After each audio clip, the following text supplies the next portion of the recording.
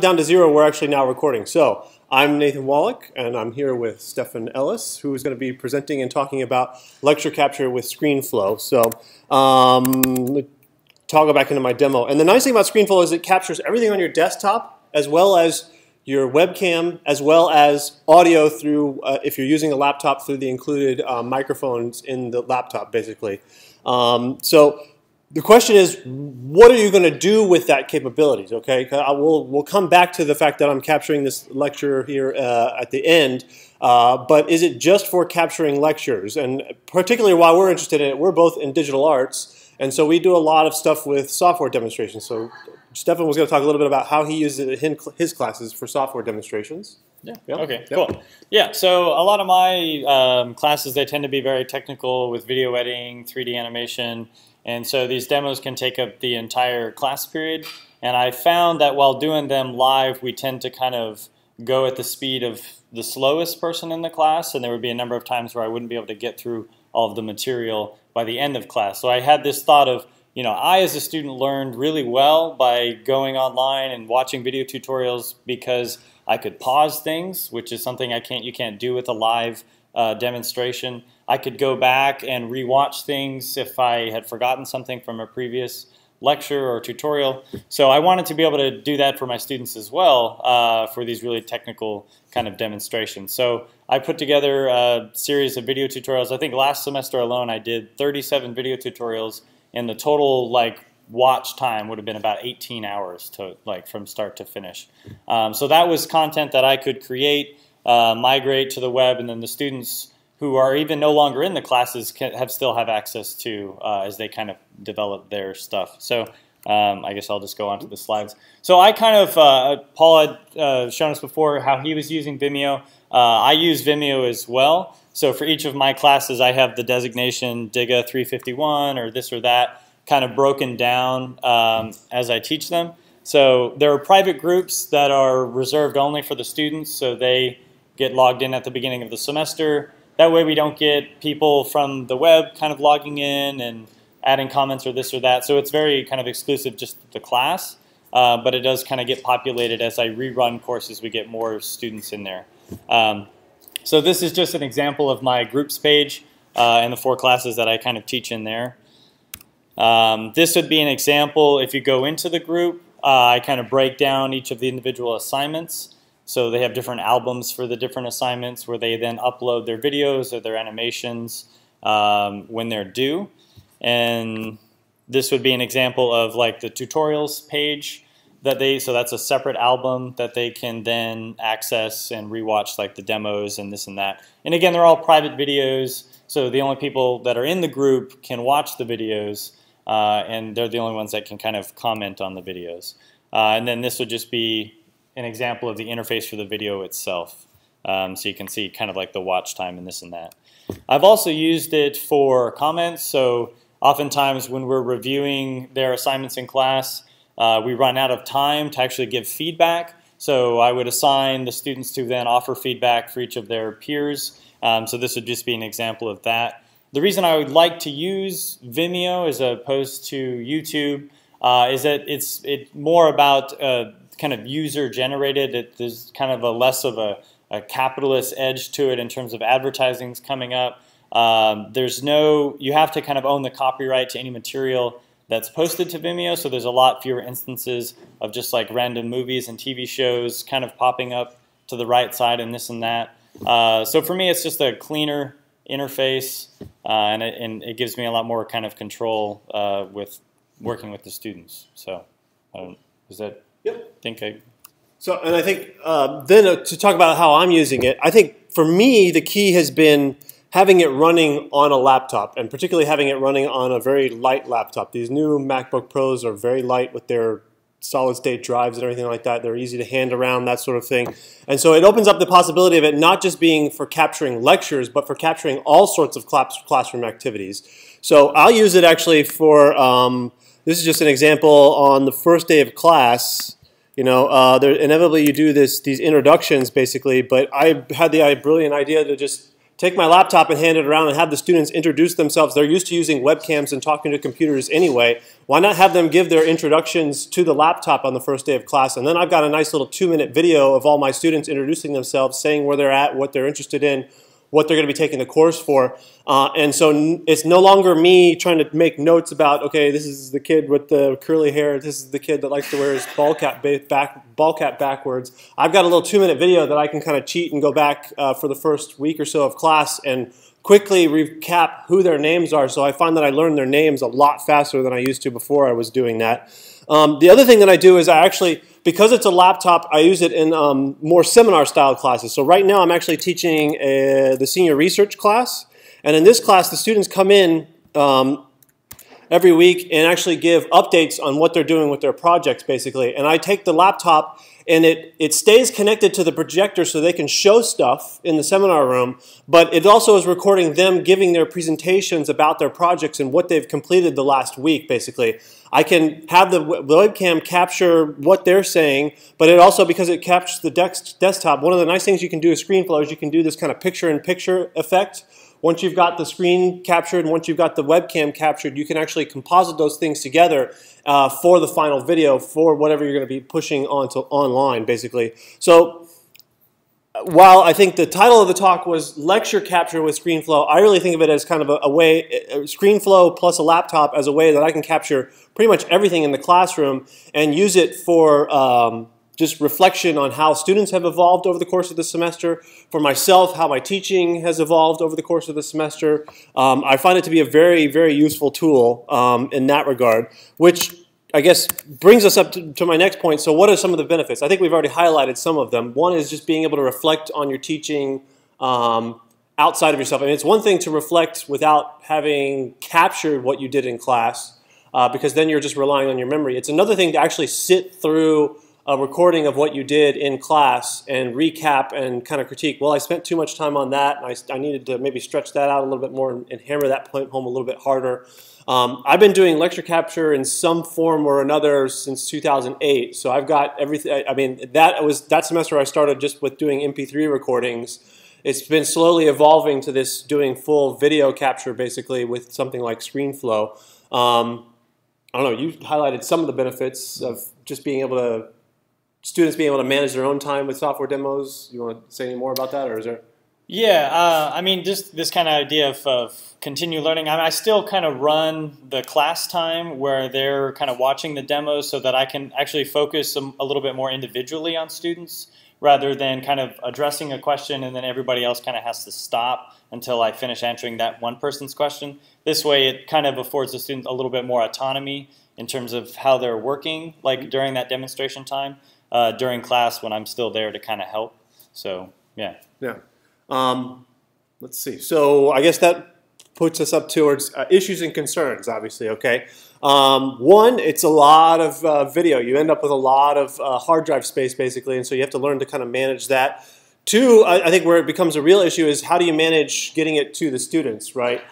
You could put it on Blackboard and have them download it. Stefan has already outlined the fact that he likes to use Vimeo because then he can control access. You can do control access as well via YouTube. For me, I went with YouTube simply because it's once they verify your email address, you have unlimited upload capabilities, basically. So I'm able to upload hours and hours of footage to YouTube, no problem. I don't have them listed, however. So you have the option when you upload a video to YouTube whether you want to have it listed so that when the public searches in that little search box at the top, whether your video pops up, or whether you leave it unlisted, kind of like an unlisted phone number.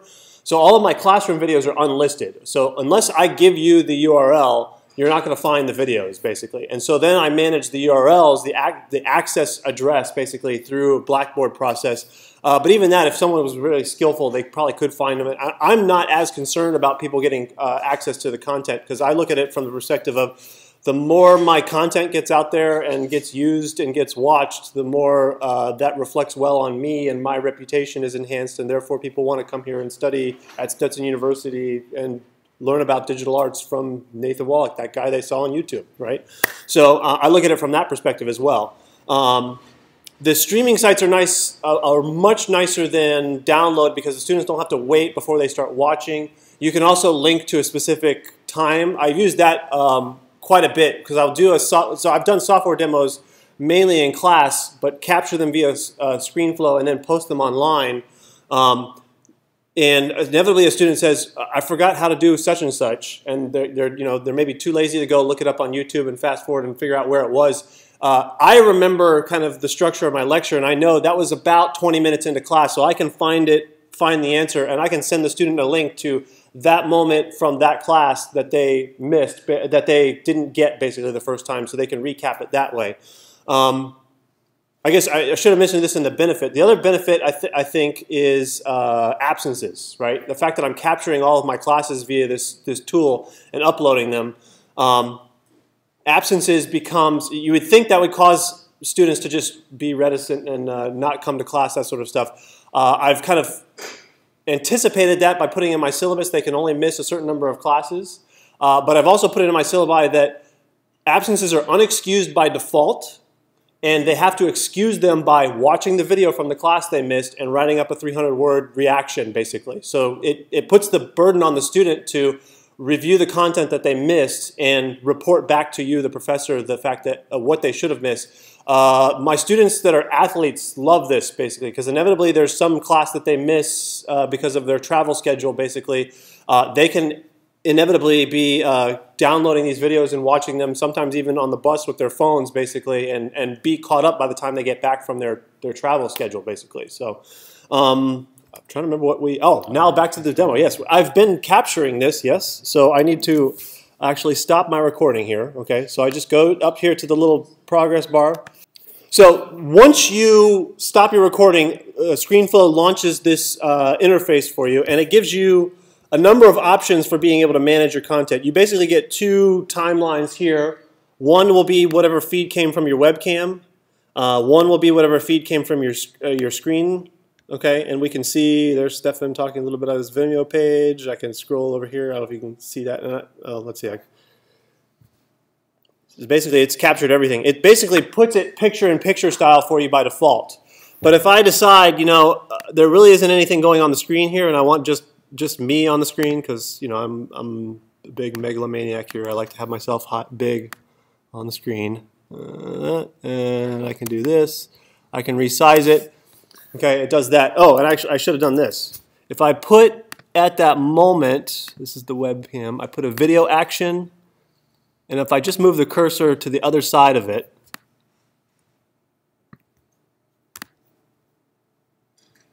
okay, so I've made a video action there, and then I resize the video on the right-hand side of the video action marker, that little yellow thing that you see right there. If I move it back, so you see what happens is that as I play the video now, as soon as it gets to that moment, it's going to resize the video. Okay, so it's very easy to do this compositing and moving things around. So if you get to that point in class where things are dead on the screen, you can just blow up the webcam and have that be full screen, so you're not a little tiny in the corner. Okay. I don't know, what other features do we want to show them? Anything else or? Yeah, I think it's also really easy just to kind of like split things up, right? So if we wanted to kind of, let's just zoom out so we can actually see the whole thing. Come in, like I often find that sometimes while I'm recording these demos that I need to pause or I need to take a break or I want to reshoot something. They make it really easy to just again, it kind of not unlike iMovie, to just kind of come in and split clips up, right? We can kind of move things and shift them around. Makes it really intuitive. I think you can get pretty intense in terms of the bells and whistles of video editing, but they also keep it really simple. And for me, like, in my OCD, like I would want to bring the volume down because I can see we've got a little peaking in some of the audio. So, they make it pretty easy, pretty intuitive, and that's the rabbit hole you can kind of find yourself down if you want to get more involved with that. So. Yeah. Some of the other, when you're doing software demonstrations, one of the other useful features is being able to put in call outs. So let me see. Here's, trying to find a part where I'm showing you something on the screen. Oh, here. Okay. So I can, on the screen recording, there's options up here where you can actually, they're grayed out for some reason. Why is that? I don't want to call out.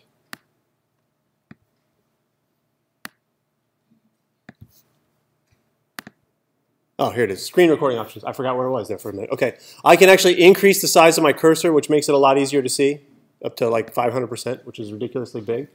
And I can also add a click effect. I tend to like the radar effect, basically, because it's hard for, inevitably when students are watching these back to know when you clicked. Sometimes the sound is this little dull pinging, basically. It adds a little red kind of splash to the cursor whenever you click the mouse so that they can actually visually see the fact that you're clicking the mouse at that point.